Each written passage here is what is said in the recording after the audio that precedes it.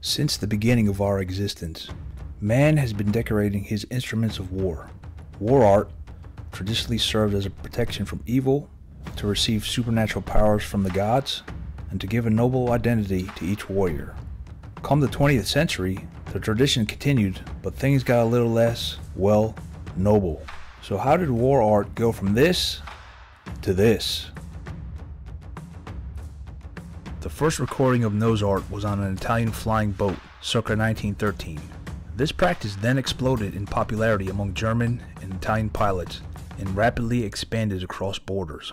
When nose art began to take off, fearsome mouths were painted at the base of the propeller, almost resembling a jagged shark's mouth. Within time, other famous art became popularized, such as the kicking mule or the flying tiger.